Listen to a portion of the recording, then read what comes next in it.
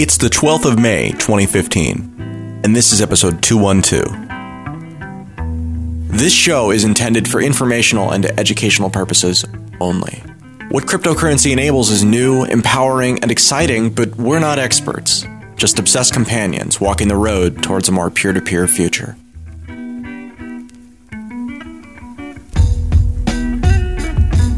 Hey there, I'm Adam B. Levine, and you're listening to Let's Talk Bitcoin.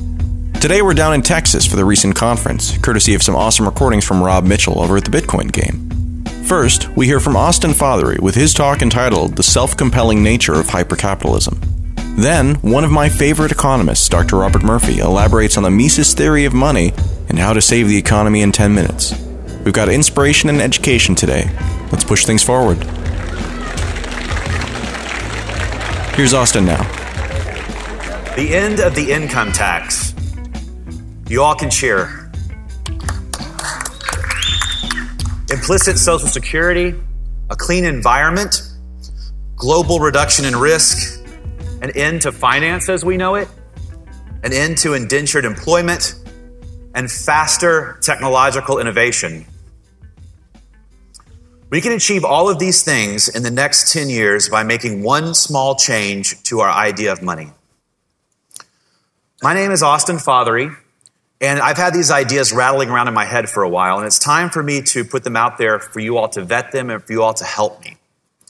And the reason that I'm here and not someone with an actual economics PhD is because even just a few months ago, these ideas were not possible.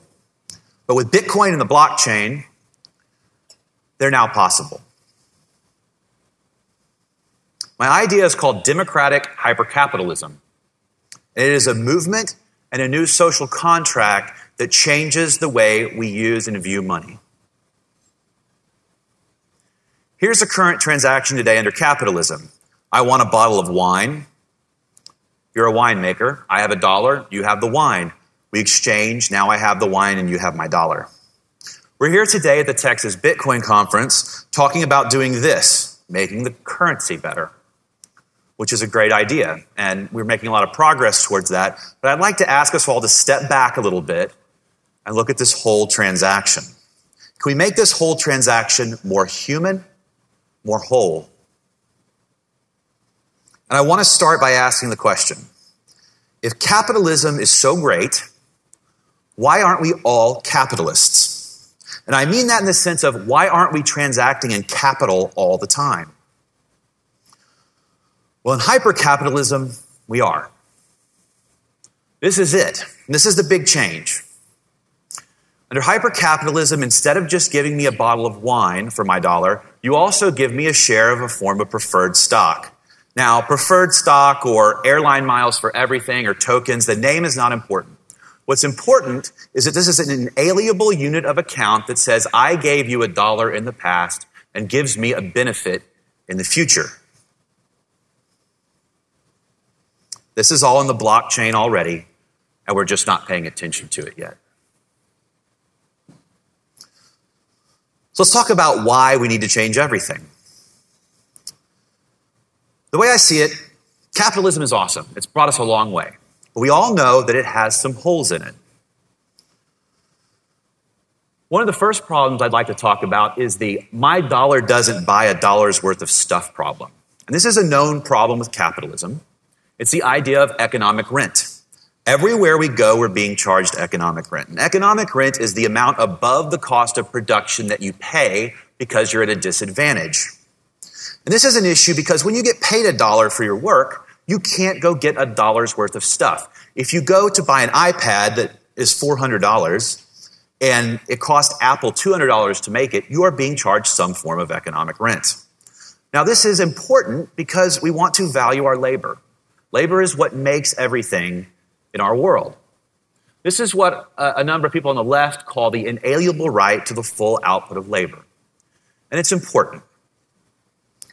The reason this is really a problem is that economic rent is awesome. Okay? It is the reason we get up in the morning. The fact that I can make something, I can spend X making something and sell it for X plus Y is the reason that we get up. It drives our economy and it drives innovation. I believe we can have both. And in hypercapitalism, we take the fact that our wage minus the economic rent that we pay is usually less than the value of our labor, and we add in a benefit over time that flips our inequality to a positive so that all of a sudden we're making more than the value of our labor. This maintains the power of the market while restoring the dignity of labor. There's another problem with capitalism. It's the rich get richer problem. You know this problem too. Sometimes it's great when the rich get richer, when they're delivering value, when they're making the world a better place. We want to encourage this. But sometimes those with wealth use it to obtain wealth in an inappropriate manner or just on paper. We've got a lot of on paper going on these days. This is the R greater than G problem. If you've read Piketty's Capital in the 21st Century, you're familiar with this. If not, all this says is that if the rate of return on capital R is greater than the growth rate in the economy for an extended period of time, that capital concentrates and inequality grows. This is a 99%, 1% problem.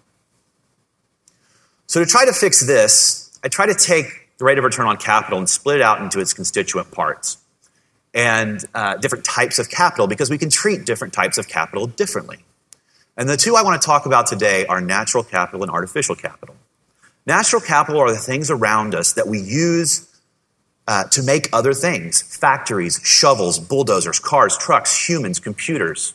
These things all have an implicit carrying cost, and they are subject to entropy.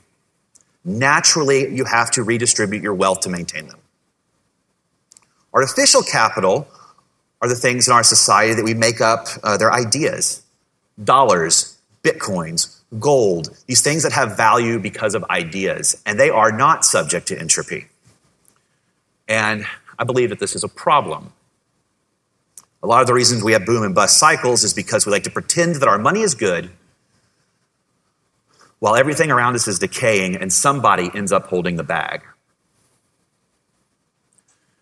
We have to maintain R, because if you get rid of R, you get rid of G. The communists tried that, and it didn't work. So what we want to do is we want to move these sliders and change our goals. So we want to drastically increase the rate of return on natural capital and drive down the rate of return on artificial capital and keep R, but hopefully change this so that inequality doesn't grow nearly as fast or that it raises all boats.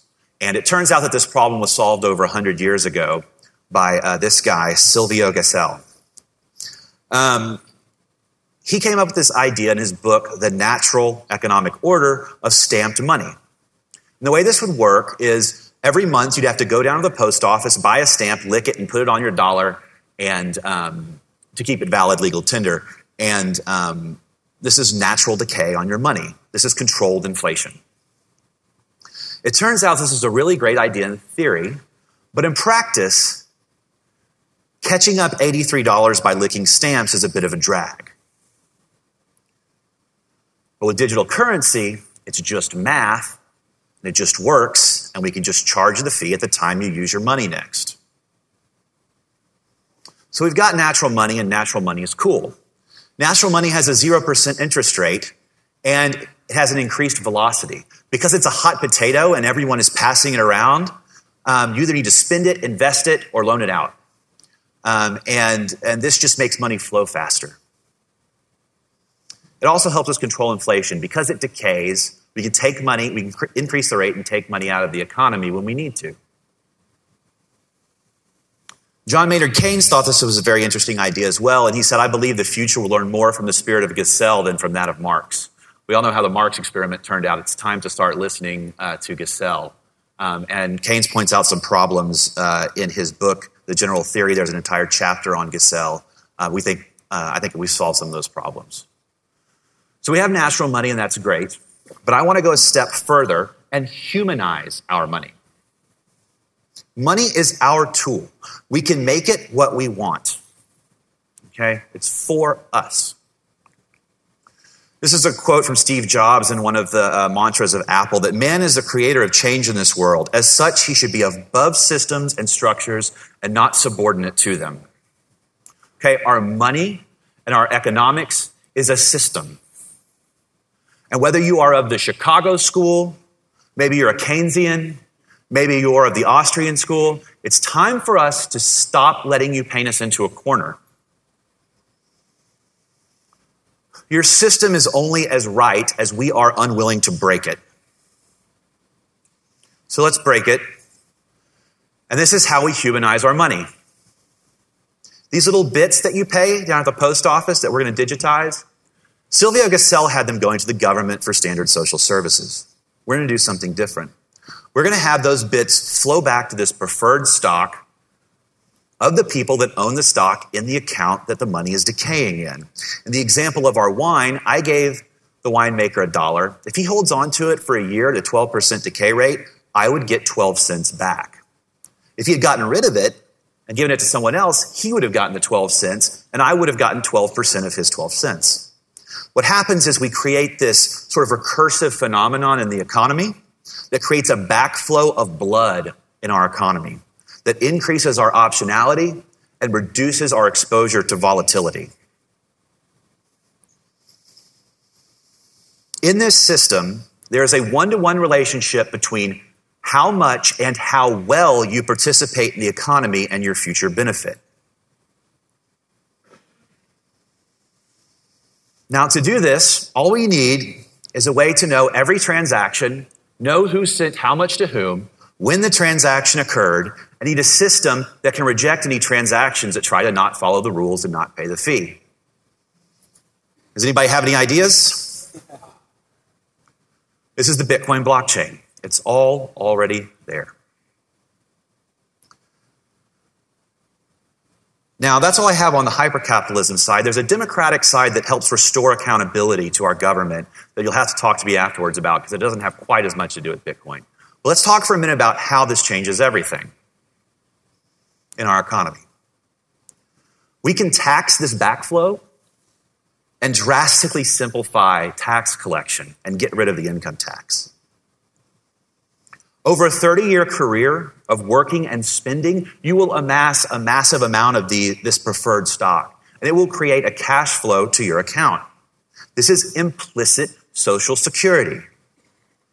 Maybe you only work 10 years and you want to go back to school or start a family. You won't have as much, but you'll have enough of a cash flow to keep food on the table and find your optimal place in our society, the right place so that our division of labor is optimized. When your cash decays, you have to quickly convert it into something else. This something else is most likely valuable, renewable, sustainable capital. This will create a flight to value in our economy and drastically change our idea of what we spend our money on. Investing will be significantly changed. When you can invest in a company, and even if they go bankrupt, you can be made partially or completely whole, this is going to change the risks we take, the innovative things that we can invest in. It shifts the risk curve significantly. And corporations are going to love this because they can hire more people. They can try new things. They can be more innovative with less risk. When your banker gives you a loan of $1,000, he's going to get 1,000 shares in your account. Even after you pay back the principal, he will have interest in you and what happens in your account from then until the day you die. So we get rid of bankers and we turn them into a form of venture capitalists that can never sell their stock and whose future profits depend on how well you do. How do you think this is going to change your relationship with your banker?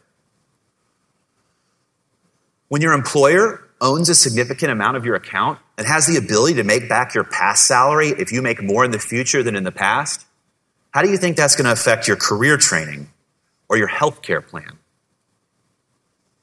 These are just a few of the ways that we can change our economy for the better using hypercapitalism. In the 1200s, the King of England was being a bit of a bully. And he was trying to raise taxes from the nobles and get troops from their land. And they wanted to hold him accountable, and they were at odds. It turns out cooler heads prevailed. And They came to agreement. They realized the king was good at fighting wars, raising taxes, and running the state. They were good at running their estates. They created a new social contract called the Magna Carta, and it has changed our idea of statehood for the last millennium. It's time for a new social contract between capitalists and citizens. One that says we will allow you to charge us your economic rent because we understand its power. But over time, you will either use it to create more value or you'll return it to us. We can do this today. And in this system, we can make it so that you never spend another dollar in vain, that every dollar you make is a dollar that you earn out, that you can spend out in the marketplace. I'm launching a Kickstarter today to raise some money to build this on testnet. Now, it'll just be an experiment. You won't be able to actually transact anything, but we need to prove that we can do this. And once we do this on testnet, we can do some computer simulations and make sure that this thing is actually ready to go. So I ask for your help in that.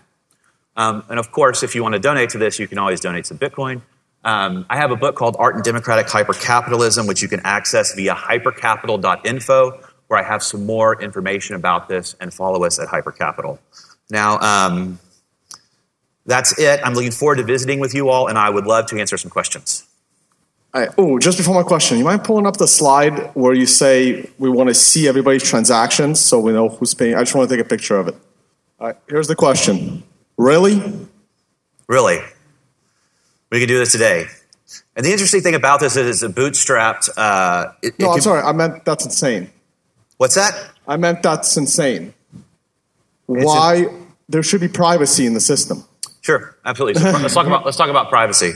So you can do this anonymously on the blockchain, right? You still have you don't have to know who sent you the money to send your money back to the address that sent it to you, right? I hope you have your private keys.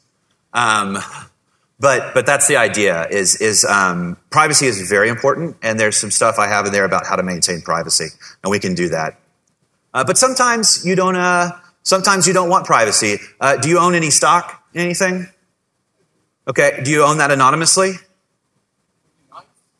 It would be nice to own it anonymously, even you still want to get the dividend. You don't own it anonymously because you want to get the dividend. If you own Apple stock, you want Apple to know they need to send you your dividend every quarter.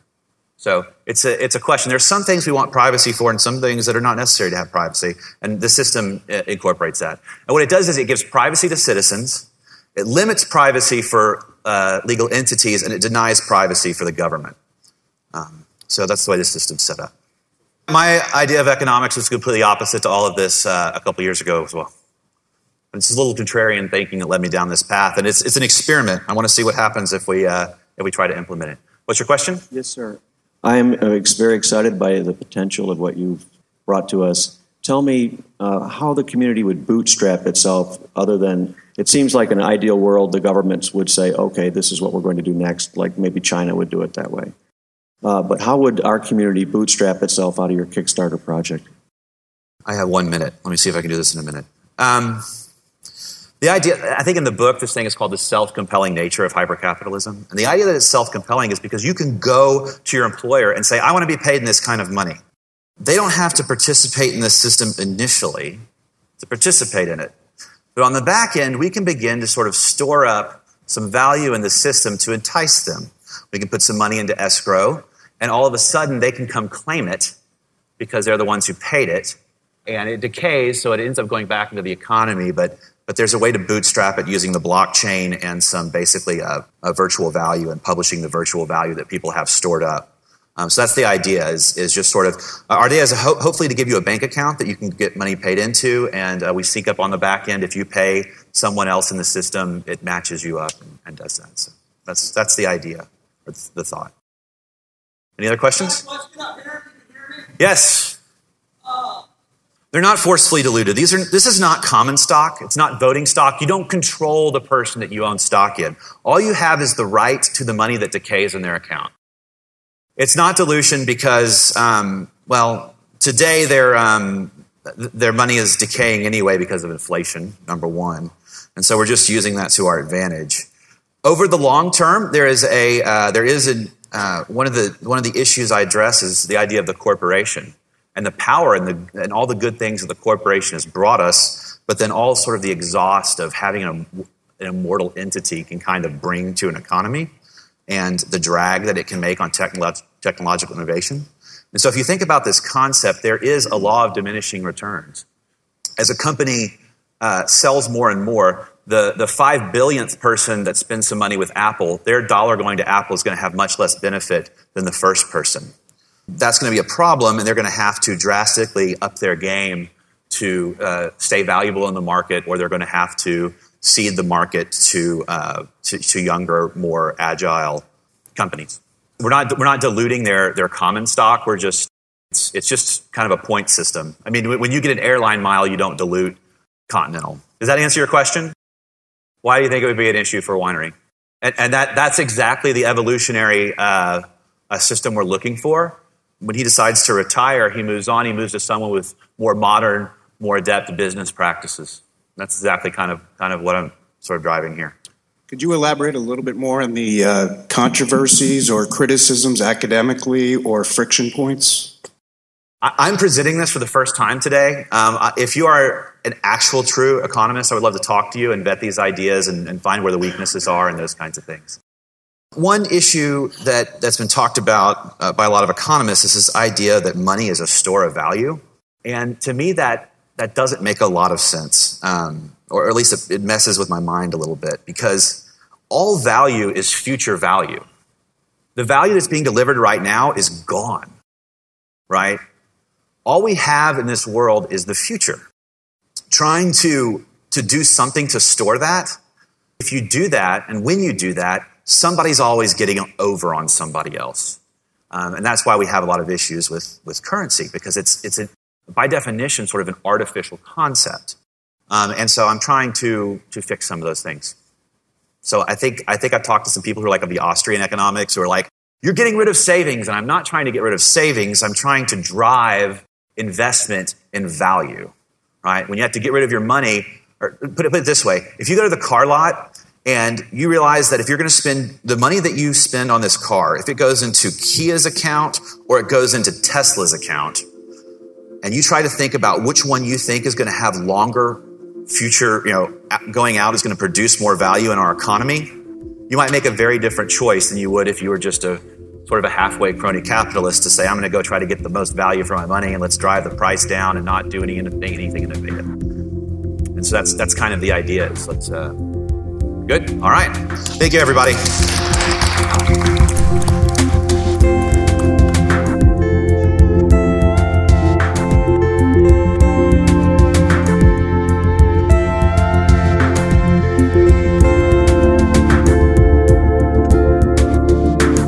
Today's episode of Let's Talk Bitcoin is brought to you by the Trezor hardware wallet.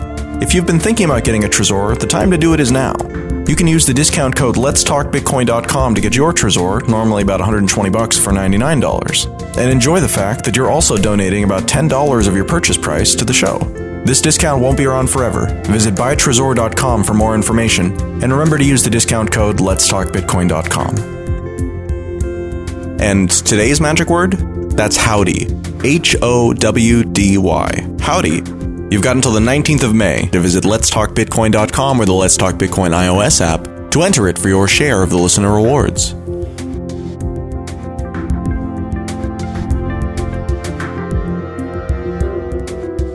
There, everyone. I was supposed to go at 1. I'm going a little bit early so you don't get confused. So I'm Robert Murphy. I'm an economist, and as she said, I'm the author of, it's called Understanding Bitcoin. My co-author is Silas Barta. Silas, he's here in front. So he's more the cryptography kind of programming guy, and I'm the economist. And so it's a free PDF. I just want to point you to the website, understandingbitcoin.us. Just a little crowd interaction. Do you guys know why we picked the domain name understandingbitcoin.us as opposed to .com? Any guesses? Because .com was already taken. That's why. Okay, so this is the mnemonic to get you guys to remember the URL. Okay, so I have a very brief time, obviously, here, so let me just explain to you guys why, as an economist, I'm interested in Bitcoin with my background and how I came to be interested in it, and then I want to summarize 2 economic objections that, as far as my fellow economists, what they say against Bitcoin or what the general public might be worried about Bitcoin, and then, my response. And if we have time, I'll have questions, or I'll be hanging around a little bit later. So my background is, and on the schedule it mentions Mises, that refers to a very famous economist of what's called the Austrian school. And that's the school of thought that I believe in. And one of their key contributions to economic theory is their understanding of the business cycle. Okay, so I think just about everybody recognizes there's a danger with the state controlling or heavily regulating money and banking, right? Just like everybody kind of knows it's a bad idea to let the state run the media or to run the schools or to run car companies, even though, those are no longer hypothetical things at this point. They can see how the state being involved with money could be a potentially very dangerous thing, right? So that's standard. But most people, when you say, well, why is that a problem? They'd say, two things. Well, there could be hyperinflation if they create too much of it. And we have historical examples, interwar Germany, more recently in our time Zimbabwe, where we see what happens if the state just dumps too much money into the system. And they can also reward their crony friends if they have the control of the money. So that's also a concern that the average person has, that the little guy's probably not going to benefit from a system in which the state has its hands in the money. But the Austrians say something a lot more subtle. They say the familiar boom-bust cycle that we associate with modern capitalist economies, that's actually not something inherent to the nature of the free market. That's not just, that's the price we pay for prosperity, that you have wild upswings and then there's busts, but if you want to have that growth and dynamism, that's what we have to accept. No, the Austrians say, on the contrary, even that pattern is because of state intervention in money and banking. And the idea is the state comes in, floods the credit markets with money, pushes down interest rates, and that gives a false illusion of prosperity that's a boom period, but it's unsustainable. Okay, so that's where I was coming from. I went to school, I studied that, I did my dissertation in this area, and I was going around and involved with groups like the Mises Institute, which is named after this economist who subscribed to this and developed this theory. And so we're going around telling people that the way you not only protect the value of your money, but also avoid this boom-bust cycle is to take money and banking out of the hands of the state or out of its heavily regulated hands and return it to the private sector. That historically, money and banking arose from the voluntary private sector. It's not like some king invented money. It came, from the market. And so the way to safeguard that stuff is to return it to the private sector. So that's where we were coming from. And in this realm, it tended to be, we favored hard money like gold and silver, okay? And that were commodity monies. And then we were very skeptical of fiat money. Now, I'm sure most of you know that term, but there's video here just in case people don't know. So fiat money means it's not backed by anything. It's just the monetary item is what it is. It's not a claim on anything else, okay? And it's not useful for anything else except to serve as money. Whereas gold coins back in the day, you could melt them down and use it for industrial purposes, or you could turn them into jewelry. That gold was valued before it became money. All right, the monetary function piggybacked on the pre-existing industrial and consumer usage. Okay, so for a long time, many free market economists, people who would probably call themselves libertarians, they had in their minds that commodity money was created by the market and was good and was hard, and the virtue of gold and silver was you couldn't just flood the earth and double the supply of gold like that, that there were, physical scarcity constraints on that. And that was a virtue of it. So you didn't have to worry about a massive hyperinflation. And also it was decentralized, right? No one group owned all the gold mines. And that was considered a virtue of it for people who were skeptical of giving too much power in the hands of an elite group. And then in contrast, most free market people were really afraid of fiat money because, again, that historically had been associated with the state. So partly what I'm doing here now is to not only give you guys my background, but also so you understand, as I'm sure many of you have experienced, one group of people that you would have predicted would love Bitcoin and embrace it with open arms, and cryptocurrency more generally, would be the sort of the people that were really into economics and really into free markets and libertarian political philosophy. But actually there's a group of them who are very skeptical of Bitcoin, downright hostile. And so I'm just explaining to you, it's partly because here was something that was coming from the market, was clearly not created by the state, and was very decentralized, and yet, according to that bifurcation, was a fiat money. It wasn't that people were using Bitcoins for industrial purposes, and then someone said, oh, you know what, this would be a good medium of exchange. No, it was designed from the get-go to be a system of payment or a currency and a payment system. Okay, so I'm explaining to you that just that knee-jerk hesitation that some people have had. If you want to see that more, we write it up in our Understanding Bitcoin guide, and then last year at the 2014 talk I gave at this conference, I went into that in more detail. But let me deal with two different objections today that, again, are more generic economic objections. So one is people say Bitcoin is deflationary, and they think that's a bad thing, right? And we have been conditioned, certainly in the United States. I know we have people here from other countries. I don't know how much of it is in Europe and so forth, but certainly here, deflation is the boogeyman. And people are like, oh, we can't have deflation. And that's, Federal Reserve officials explain to people why deflation is a horrible thing, and that's why we need to do these rounds of QE, and we're doing everything we can to avoid deflation. And why do people think that? Why is deflation so scary? And you can see the connection to Bitcoin, because Bitcoin tops off at 21 million units of it, and then that's it. And so if more people start embracing it, the demand to hold Bitcoins goes way up, and population grows and so on. So you can understand how if the production of cars and houses and food keeps going up while the absolute number of Bitcoins is fixed, clearly you would expect that the exchange ratio between those would change. So the price of things quoted in Bitcoins eventually would start going down. Bitcoins would become stronger and stronger in terms of their purchasing power. And so that's what most people mean by deflation. That's what they mean, that the prices are falling quoted in that currency. And so since we've been conditioned to think deflation's a horrible thing, and our valiant saviors at the Federal Reserve and so on, ECB, the Bank of Japan, are out there doing their best to ward off deflation, why in the world would we voluntarily embrace some currency that's got that aspect built right into it? Okay, so that's the logic. So a couple ways to diffuse that particular concern. One is to say historically, partly where this fear of deflation comes from is historically it's associated with very bad economies, right? So during the Great Depression of the 30s, there were falling prices, okay? And there's other periods where prices fell when things were bad. But I would argue that the causality was the other way around, that partly what was going on there is people were concerned because the economy was so terrible. And so what do you do when you're afraid? You don't want to invest in companies and things like you rush to liquidity. You rush to hard money. And so that's why often you see in periods of panic, people rush to the money. And so you see prices of other things quoted in money fall. So there, it's not that the falling prices caused the bad economy. It's the other way around.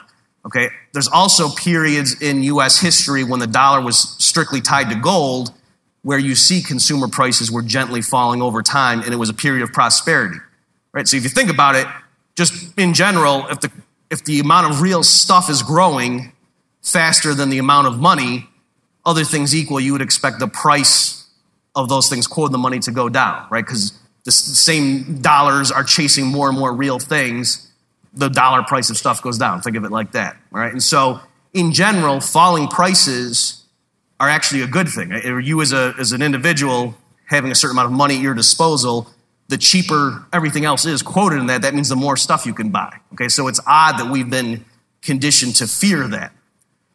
But now a little bit more technically, really, what you study economic theory, you see that the real issue with money, it's not that the money per se makes us richer or poorer, right? Money is, and if you were here yesterday, you saw George Gilder's talk, and this is partly what he was getting at here, is that money, don't think of it as something that's materially wealth and giving us a higher standard of living because of its physical properties.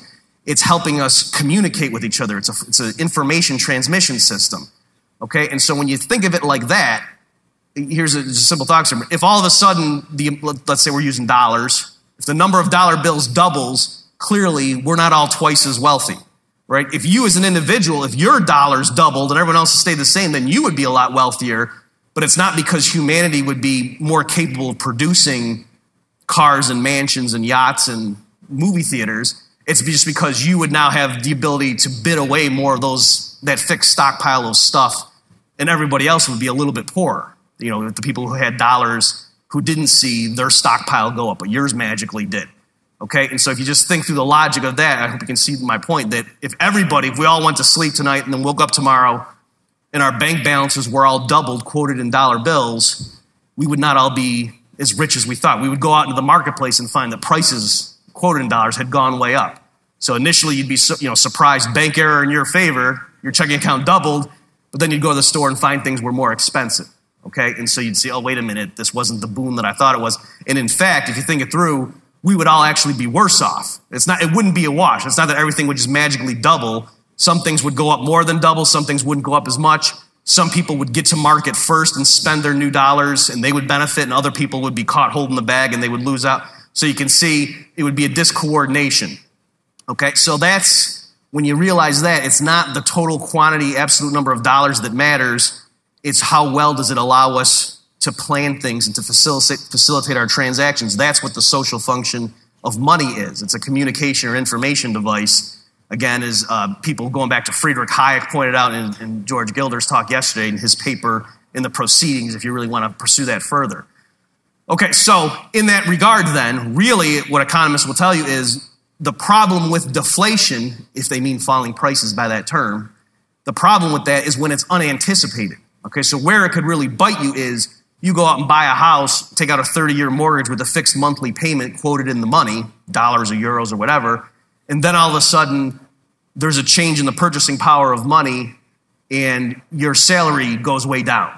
Okay, and even if the things in the grocery store also get cheaper, nonetheless your mortgage doesn't get cut in half. Okay, your fixed payment. So that's the kind of thing, especially historically, where people say deflation was a really big problem, that farmers, for example, who took out mortgages thinking that the price of their goods, their crops were going to be a certain thing, and then prices collapse, they got stuck because they still owed the bank that fixed dollar amount. Okay, so what that really means is it's not inflation or deflation per se that's the issue, it's predictability. And so once we realize that, you see Bitcoin, far from being a liability, the fact that it tapers off and caps out, and that at any given time we can predict fairly well how many Bitcoins are going to be in existence in the year 2038. You can't do anything like that with fiat government money, and even with gold and silver, you're not as sure. I mean, technically, an asteroid could crash on Earth that has all kinds of new tons of gold, for example. Okay, so even with something hard like gold, technically, we don't know exactly how many tons of gold there will be in humanity's possession in the year 2200. We really have no idea, whereas we know precisely how many Bitcoins will be in existence in the year 2200. Okay, so that's actually a virtue of Bitcoin. Okay, I just got a few minutes left. Let me deal with one other objection. And again, if I've piqued your interest, go to understandingbitcoin.us to read more of these. The other objection that's very... am I getting a gong? Okay. She said I could have a little bit more time, so that I'll start juggling after this point. The main thing I want to talk about here is mining. Okay, so here it's a little bit of a subtle objection, but obviously you guys come to this conference, so you're a step ahead of the crowd here, so let me walk you through it. The objection runs like this. It says, in the original vision of Bitcoin, like in the white paper and so on, the way its boosters promote it, they say, oh, it's this decentralized system. Nobody is in charge of Bitcoin, because it's the community itself decides what makes it onto the ledger or not. Okay, and so that's the supposed virtue of it. But they said, look, in practice, you see these mining pools, and look at how much power they have. Look at the percentage of the computing power devoted to maintaining the blockchain that is effectively under the control of just a few key people, just in practice, the way these mining pools have developed. And then some economists have taken it further and said that's not an accident, that's not a coincidence. The very nature of Bitcoin mining has what they call economies of scale. And so we should predict, as this progresses, if Bitcoin takes off and more and more people embrace it, and that means more and more people are willing to pay money to bring in big processing power to get into the mining and so on, the allegation is that since there's economies of scale, we should expect this to continue, that it's just going to merge and merge and merge until there's going to be, at best, two giant cartels controlling all of the mining, and who's to say that they're not going to get in cahoots with each other? And obviously that defeats the purpose. So instead of us having a bunch of central banks right now, we're going to have one or two central banks running Bitcoin, and that these key people are going to control it. And the perversity of it is the individual miners who join those pools might do so unwittingly and not realize that they're serving nefarious purposes, right? Because the way the mining pools work is you tie your computer into it and you do part of the processing without really seeing the big picture. Okay, so that's the allegation. And so the way we handled that in our guide is to say, and I hear as an economist, I understood the economics of it, but I needed to really make sure I understood the way the mining worked and so on. So I talked to Paul Snow and a bunch of other people. So we said, no, actually, as an individual miner, the reason you would join a mining pool, it's not to increase the expected payoff, right? It's not that you're going to earn more Bitcoins per week of your computer's processing time. Actually, you'd expect it to go down a little bit because there's overhead in the mining pool.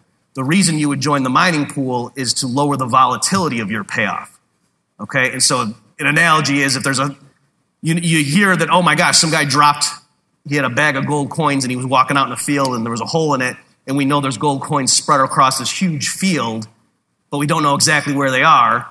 And then you got 1,000 people who show up who are going to go look for it. And it's finders keepers, right? Just suppose, if you find it, you get to keep it. You don't have to give it back to the guy. Okay, we could just all go out and look for it, and we could figure out how much total square area is there, how much of that can you see with your eyes and not miss it, and you could just run some quick probability, how fast do I walk, and that sort of thing. And you could figure out per hour of me walking around this field, how many gold coins am I likely to find per hour of my search time. All right, now, the problem is we all go out and do that. We don't know exactly where the coins are. Somebody might get lucky and find 10 of them. Somebody else might be looking for 10 hours and find 0. Okay, and so we could all agree beforehand, hey, you know what? Instead of having these huge winners and losers, why don't we just all agree we're all going to search, and then we'll split, we'll pool it together at the end, how many gold coins as a group we find, and then distribute them in a more even fashion. And somebody might say, well, hang on, though. I'm taller, and I walk faster, and I have better eyesight. I'm going to find more gold coins per hour than you will. And so if we could, verify that, we might say, okay, you get out of the pot, we're going to give you twice as many as we give to this person over here. But the point is, why would anybody agree to do that? It's because it takes the uncertainty, or it reduces the uncertainty of it, or the volatility. So now we're more confident that if I'm in a group of 1,000 people, we're going to go find some of these gold coins, and I know I'm going to get some of it. Okay, but clearly it's not that by joining the group, everyone in the group is going to get more gold coins total than they would have if they all looked individually. That's not going to happen, right? You're not making your search more efficient by joining people. You're making it less risky. Okay, and so that's the logic of what happens with the mining pools. That's why you would join them. It's not that your computer now, that you're going to earn more Bitcoins per hour you devote of your search time or processing time. So once you see that, you realize there aren't inherent economies of scale in the operations. So the analogy we use in the guide that we wrote is to say, it's sort of like, imagine there's some Midwestern city in the United States that's just getting introduced to like Thai food. Okay, and so in the beginning, there's only maybe a few people who are from Thailand or something moving there, and they start the restaurant, and just a few adventurous people are trying it. And so in the beginning, there's only going to be one restaurant in town that serves Thai food, right? And some naive observer might say, you know what, the Thai restaurant industry is clearly one exhibiting economies of scale. There's just one restaurant, and that's it.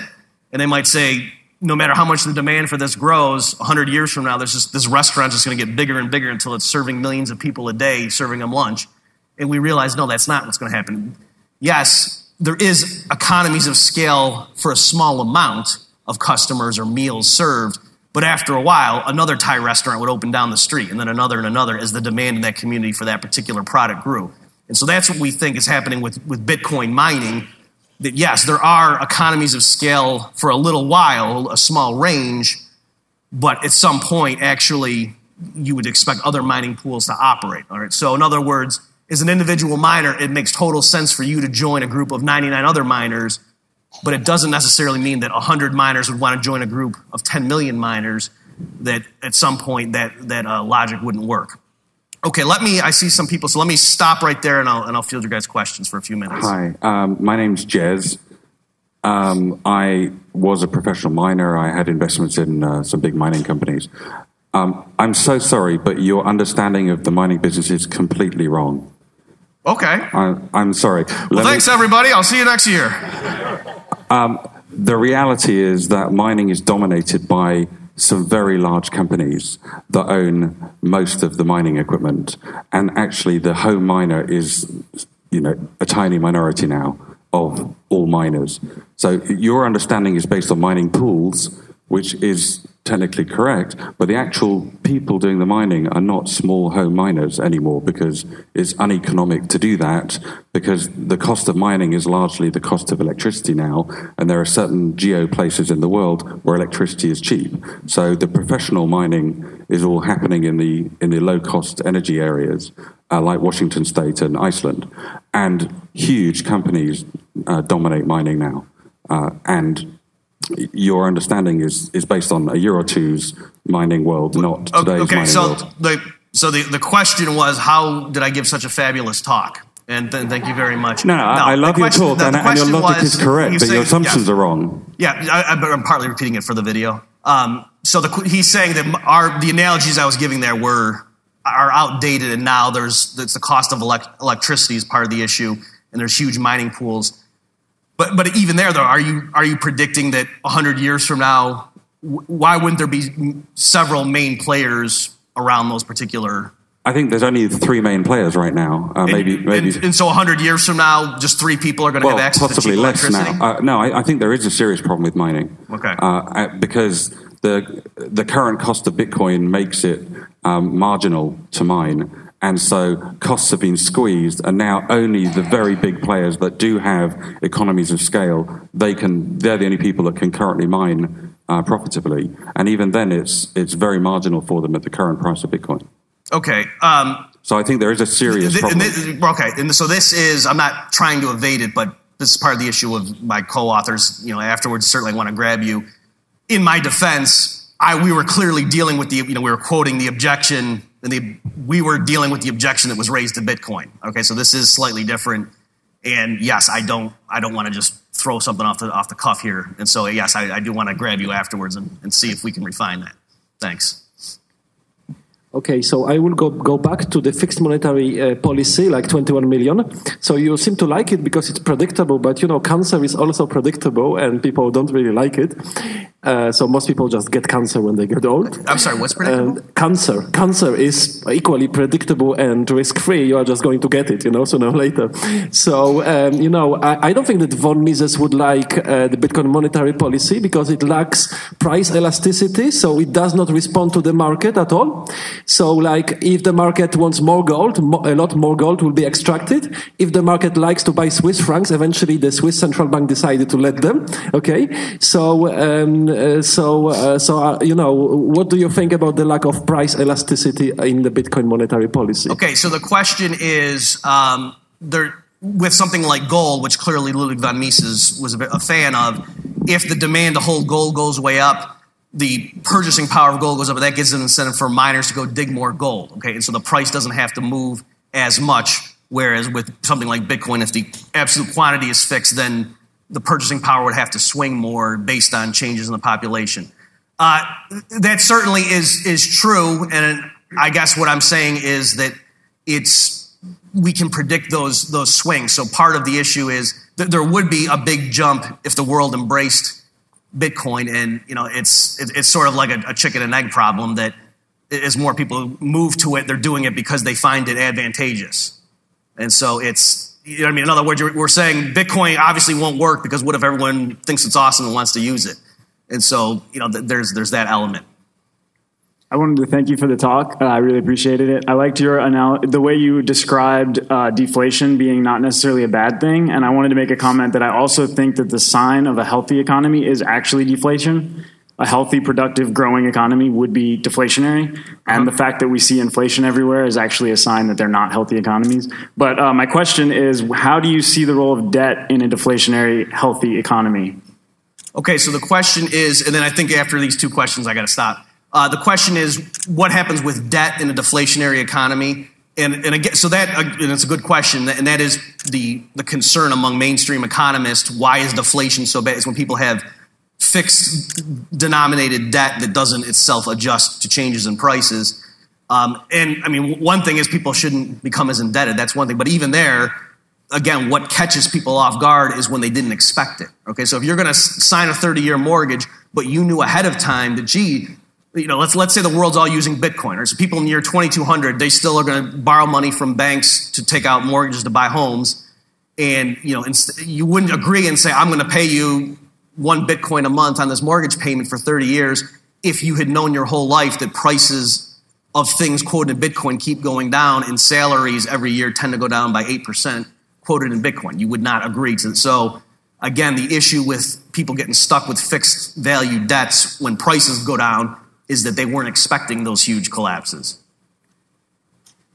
So part of my question was just asked earlier, but I'll do a follow-up question. Okay. So you're right. The inflation in the Bitcoin space is very predictable, but the price of a Bitcoin is not. Right. So that's the real inflation-deflation dynamic. So let's say in 20 years, when there's really no new Bitcoin being created, how do you stop the world from screaming, we need a Bitcoin central bank to control the whatever fluctuation there is to adjust for a growing economy? Basically, how do you prevent the creation of a Bitcoin central bank after the fiat goes down and the world is on crypto? Okay, so the question is, even after the thing levels off at 21 million, if the demand changed where the prices could still fluctuate, wouldn't there be, how do you stop people from screaming? I can't stop people from screaming. They're going to scream. I'll guarantee you that right now, whether we use Bitcoin. See? Security. All right. But again, you could say that about anything. And so I think it's, I know you're just playing devil's advocate, but it's sort of people are saying, oh my gosh, there could be a central bank with this. So let's just rest content with our current central bank that we know is screwing us over. So the virtue of Bitcoin is it's extremely decentralized. Yes, if Martians showed up and said, you better all swarm a central bank or we'll blow up Earth, maybe it would happen. But in terms of realistic scenarios, this is the best way to prevent a central authority from taking over the currency. Do we have time for one more? Okay. You should include velocity in your model, clearly. That, the assumption of monetarism is that velocity is constant. But we've now know that velocity is anything but constant. That's monetary turnover, which would affect Bitcoin as much as any other currency, and will tend to give the power to the people who hold it, rather than to some central Bitcoin bank or whatever. Bitcoin, the people control the currency through velocity, through their speed with which they choose to spend or invest it. Okay, yeah, and so great observation saying the purchasing power of money is not just the number of money units, but it's also how fast does it turn over or what's the demand for the public to hold it. Look, if tomorrow everyone said, I don't like dollars, what would happen? The dollar price of things would shoot up, right? Because merchants would say, you got to give me a lot of dollars because I want to keep my goods, right? That's what happens in hyperinflationary economies. They don't want the currency, and that's why prices for things shoot way up because nobody wants the money. And so same kind of phenomenon that at least with Bitcoin, my point is one variable that we can lock down and control is the quantity of the actual currency. And yes, no matter what, in 2200, if people all of a sudden dump Bitcoin prices are going to fluctuate. Okay, thanks everybody.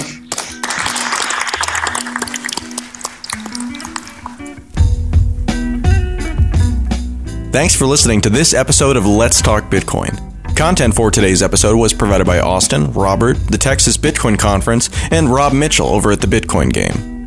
These talks were clipped and mixed, but unedited. Music for today's show was provided by Jared Rubens and General Fuzz. Thanks for listening.